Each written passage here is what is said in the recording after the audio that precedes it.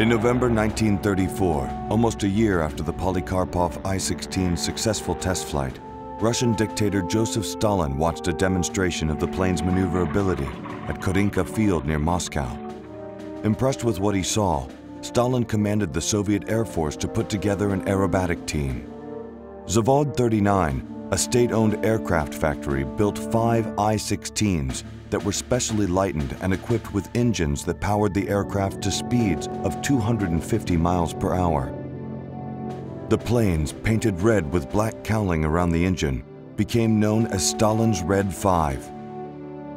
They were flown at air shows in Russia, at the 1935 Milan International Air Show, and before French Minister M. Lavelle, who was so impressed that he started his own aerobatic squad.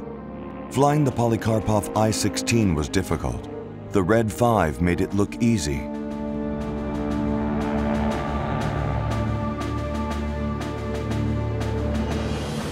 Nikolai Polikarpov, known as the King of Fighters due to the number of planes he designed, had been arrested, along with many of his peers, during one of Stalin's infamous purges.